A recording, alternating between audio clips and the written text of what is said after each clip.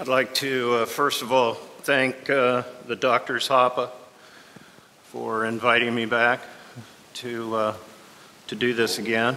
I was thinking earlier that Joe Biden had said that it was the Russians' fault for all the inflation in America, and now Dr. Hoppe has confirmed that it is indeed the Russians' fault. So we can say that Hoppe and Biden are, you know, right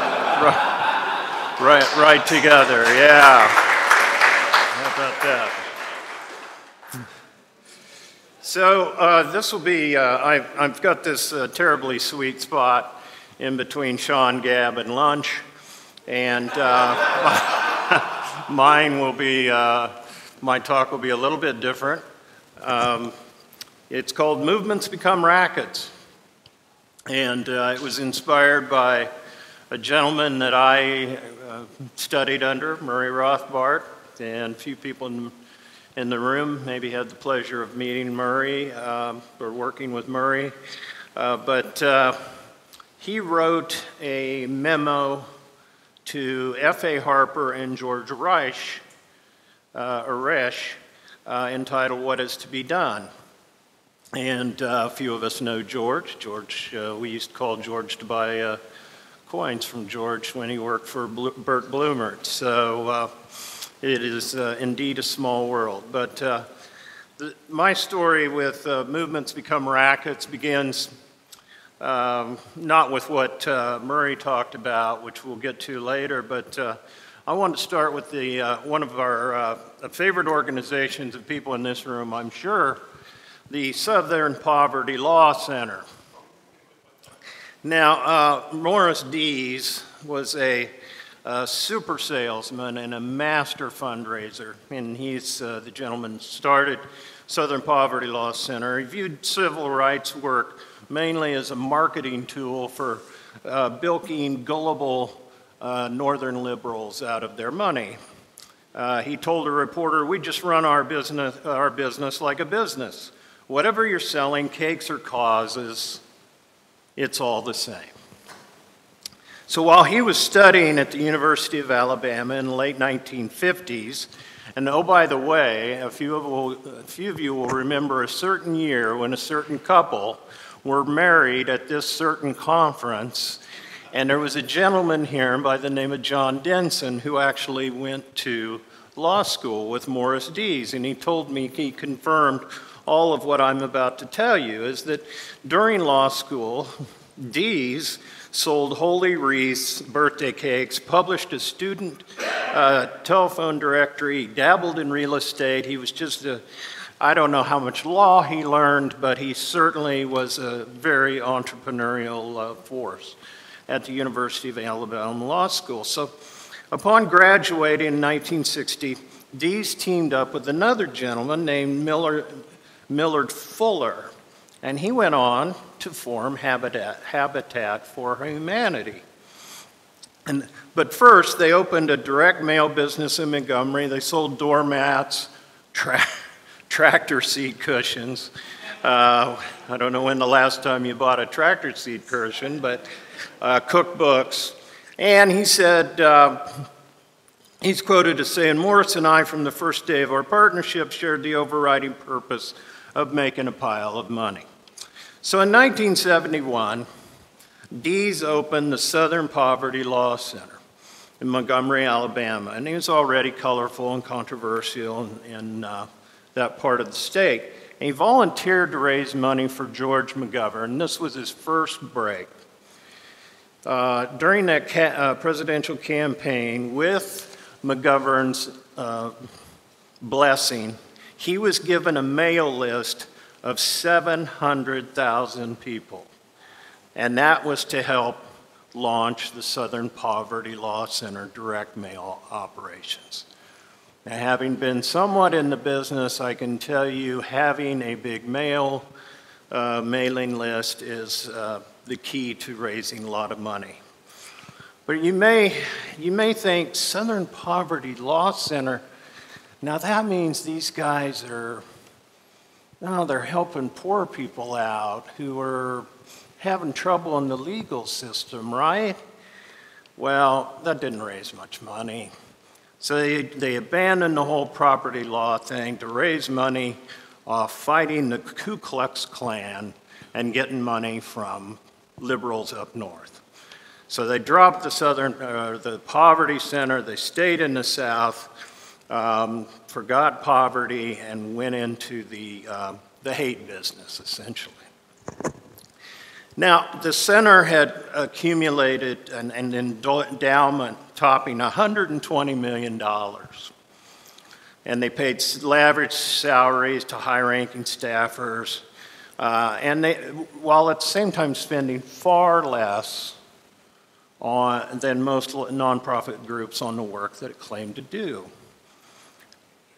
At the same time, Dees, he started earning a reputation for hitting on young female staffers. That is a hint for things to come throughout this presentation, hitting on young female staffers. So, in fact, the Southern Poverty Law Center College used to tell jokes about when they would go by the center's Maya Lin designed memorial to Southern rights martyrs. They'd cast a glance at the inscription from Martin Luther King, etched in black marble, "Until justice rolls down like waters." Except they would say in their deepest voices, "Until justice rolls down like dollars." Now, the Law Center had a way of turning idealists into cynics. Like most liberals, their view of the SPLC before they arrived had been shaped by the often cited listings of U.S. hate groups that Southern Poverty Law used to put out, its reputation for winning cases against the Ku Klux Klan, the Aryan nations, and a stream of direct mail pleas for money to keep the good work going. The mailers in particular painted a vivid picture of a scrappy band of intrepid lawyers and hate group monitors working under constant threat of death to fight hatred and injustice in the deepest heart of Dixie. But this all took place in downtown Montgomery, Alabama, in this modernist glass and steel building that James Howard Kunstler, who you may have read if you read LouRockwell.com, he later called it the Darth Vader building, which made social justice look despotic, he said. And of course, there was security everywhere. And in fact, one veteran staffer told a writer for The New Yorker who worked there briefly, a guy named Bob Mosier, "Well, honey, welcome to Poverty Palace," she called it. "I can guarantee you that you will never step foot in a more contradictory place as long as you live." Now, Mosier wrote in The New Yorker, after he'd worked at SPLC, "The work could be meaningful and gratifying, but it was hard for many of us not to feel like we'd become pawns in what was in many respects a highly profitable scam." And as profitable as it was before, well, when Donna and Melania came gliding down that escalator in 2015, the money really started rolling in. Because as everybody knows, when Donald took office, it was hate-a-palooza in United States. And it opened up the gusher of donations for the Southern Poverty Law Center. They raised $50 million in 2016. They took in $132 million in 2017, and the new money pushed the center's endowment past $450 million which is more than the total assets of the American Civil Liberties Union. And in 2019, they employed an all-time high of 350 staffers. Now, having been in Montgomery, Alabama in the afternoon, I can tell you that seems like the whole downtown area. It's 350 people. But none of this is slacking its constant drive for more money. If you're outraged about the path President Trump is taking, I urge you to join us to fight against the mainstreaming of hate, said one of their direct mail appeals signed by Morris Dees in 2018. Please join our fight today with a gift of $25, $35, or $100 to help us. Working together, we can push back against these bigots. Unfortunately, at age 82, the We Too movement caught up with Morris Dees, and he got canned for he continued to hit on female staff members. But the work goes on. The annual hate group list, of which there are some groups that people in this room would know about. In fact, in 2018, I had included 1,020 organizations in the United States, both large and small, and this list remains a valuable resource for journalists, and it's a masterstroke of Dee's marketing talent. Each year, when the center publishes it, mainstream outlets write about the rising tide of hate in the United States that have been discovered by the Southern Poverty Law Center attorneys. And so the money just keeps rolling in. Well, it's not just the left that has this going on. We've got it on the right. Maybe you've heard of Hillsdale College. Maybe some people in the room have sent money to Hillsdale College. They used to send out this Empress thing, and, you know, everybody got one. And the guy that really got that geared up was a guy named George Roach III. He's considered one of the great fundraisers in the history of political ideologies. He raised millions to build modern facilities, provide ample student aid to any of Hillsdale's 1,200 students who needed it. And if you didn't see Roach on campus, everybody knew, they understood he was out raising money to beat back the liberal devils lurking outside of Hillsdale's gates. He's very charismatic. He was considered a conservative celebrity and a hero to the movement. In fact, William F. Buckley called Hillsdale the most prominent conservative college in the country. But one Hillsdale professor said, "This man is a phony and a fraud." And a Roach family member explains, he's not the type of person that everybody thinks he is. He's kind of like Jekyll and Hyde. He also had a reputation for, and this is a direct quote, a reputation for possessing a free-range phallus rumored to have visited students and college employees. A free-range phallus. The senior-level employee who marveled at Roach's fundraising skill claims to have fled Hillsdale because he suspected Roach was putting the moves on his wife. Roach was considered downright ruthless by those who were unfortunate enough to cross him. Now, ultimately, George Roach III, he shocked Hillsdale by divorcing his wife of 44 years. She had cancer. Got divorced, he remarried in just 5 months. And that's where the story gets really interesting. His daughter-in-law, Lisa, was married to George IV, who was a professor at Hillsdale, so this was all a big family business, so to speak. She was very disturbed by the presence of a new woman in her father-in-law's life.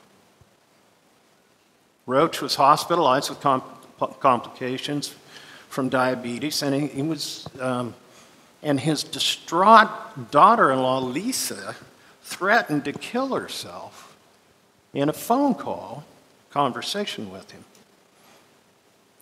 So the older Roach's secretary interrupted a class taught by the younger Roach, his son, and told him what was going on. So the younger Roach, George IV, rushed to his wife, Lisa. She's obviously upset. She didn't care what her husband thought. She insisted to go in to see her father-in-law, who was in the hospital, where in front of him, George III, his son, George IV, and his new wife, she blurted out that she and her father-in-law had been having an affair for 19 years. Which the son then asked the father, George IV asked George III, is she telling the truth or is she having some sort of breakdown? And the younger Roach said his father didn't say a word. I could tell by looking at him that she was telling the truth. I saw that look in his eyes. He was caught. Lisa, the upset daughter-in-law, as you remember, returned to her campus house after the confession, armed herself with a .38 caliber handgun. She walked out her backyard and through the college's arbitrn to a stone gazebo and killed herself. Now, Hillsdale's trustees, they thought George walked on water. I mean, in other words, he could do whatever the hell he wanted as long as he didn't embarrass the school. But having a 19-year affair with your daughter-in-law and having her commit suicide when it became public, that was too much for them to take. But Roach had hauled in nearly $325 million by the time he had resigned. He increased Hillsdale's endowment from $4 million to $184 million. Students and their parents were worried the scandal might cause donations to drop, that it was crimp Hillsdale's future. Hasn't really happened. Roach resigned after the lover's suicide, and a member of the Roach family said that the elder Roach's golden parachute was $3 million. Of course, these days, Hillsdale's making news by cozying up to Florida Governor Ron DeSantis. Their Christian school has been described as a citadel of American conservatism. Donald Trump has connections there. Ted Cruz and Clarence Thomas have given commencement addresses. And the school has started a series of leadership seminars that sound like right-wing TED Talks. Hillsdale is also a champion of what it calls patriotic education. And that brings us to what Murray Rothbard was writing about. This memo has been reprinted in a book called Strictly Confidential, published by the Mises Institute. And it's probably all still strictly confidential because we could barely give the book away. So, so you can probably get it cheap somewhere, but there's some fascinating things in there. So, Murray was writing a memo to Baldy Harper and George Reich.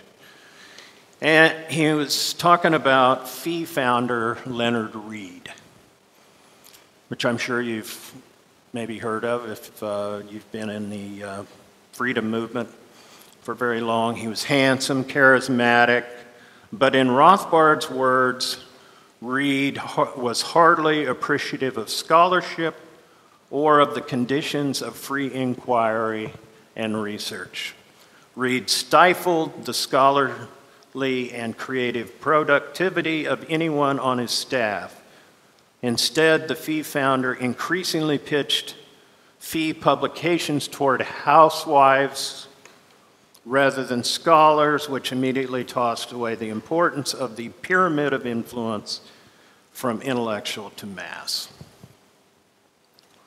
So speaking of housewives, Mr. Read, who again was remembered as a giant in the libertarian movement, is also known for his prurient interest in housewives.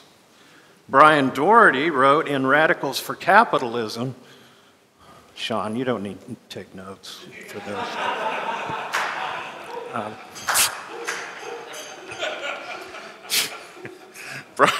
Brian Doherty wrote in Rackets for Capitalism that Read's sexual exploits were allegedly on par with Wilt Chamberlain's. Now, I realize there's very few here from the States, but Wilt was a very famous basketball player. They called him Wilt the Stilt. We kind of now realize what the stilt meant. Anyway, Wilt reportedly bedded 10,000 different women. So the idea that Leonard Read is in the same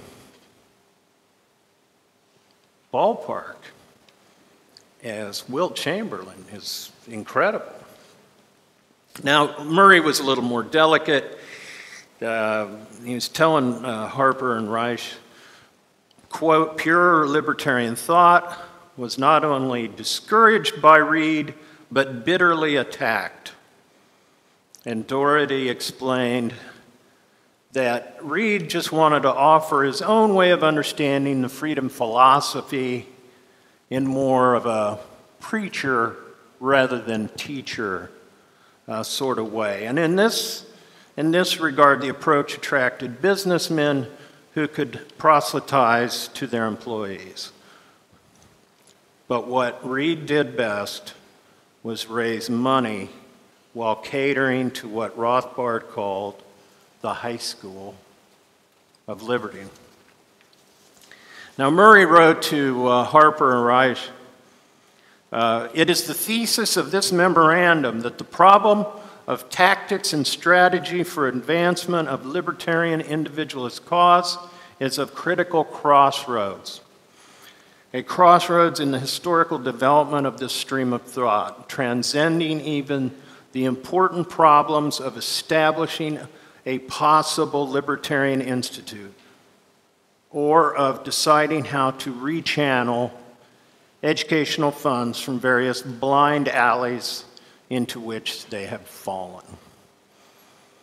The fee literature in sticking to generalities and low-grade generalities at that fell between two stools and therefore has lost influence among both intellectuals and among the mass base.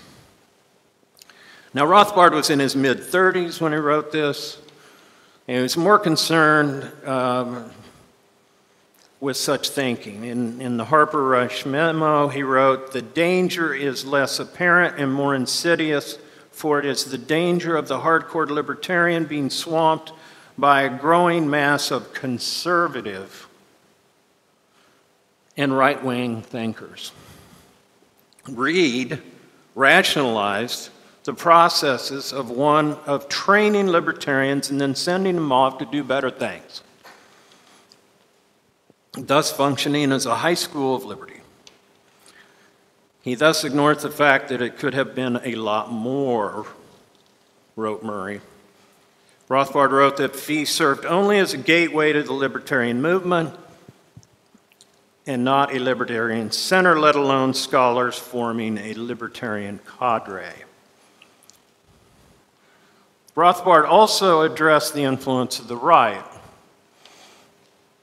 The transformation led by the theoreticians of the National Review has transformed the right from a movement that at least roughly believed, first of all, in individual liberty and its corollary, civil liberties domestically and peace and isolation in foreign affairs, into a movement that on the whole is opposed to individual liberty, a movement that in fact glorifies total war and the suppression of civil liberties.